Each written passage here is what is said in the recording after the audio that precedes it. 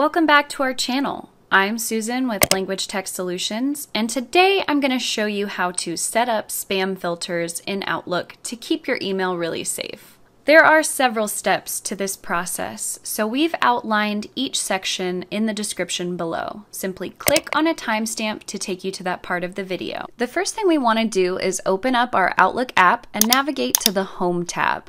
From the Home tab, we want to find the Delete panel and select the Junk icon. From the drop-down menu, we want to select Junk Email Options. This opens a window with all of Outlook's standard spam filter options. The first of which we're going to look at is No Automatic Filtering. This is going to turn off your automatic junk filter without overriding any of the individual blocked and safe senders you've added to this list.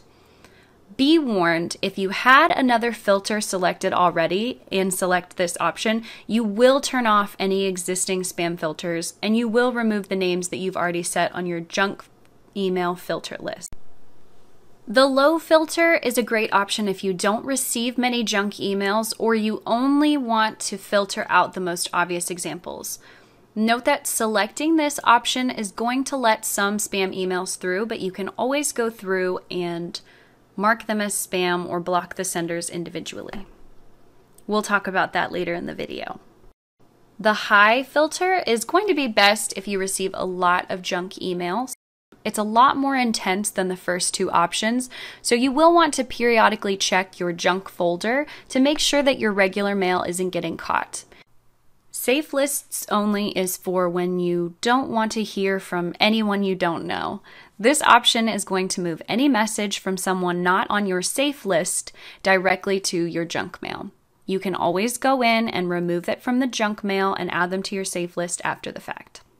If you'd rather bypass the junk folder and permanently delete spam messages, Outlook does give us this option, and you can go ahead and click the box to tell Outlook to delete all suspected junk messages instead of sending them to junk. Be cautious with this option. Since it permanently deletes the message, you won't have the ability to review and restore any regular messages that get caught. Proceed with caution.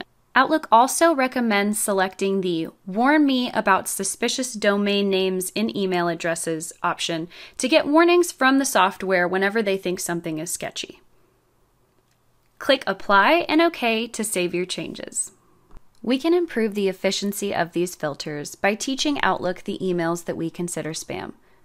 To do this, select an email and go to the Delete panel to select the Junk option. From here, we're going to select Block Sender.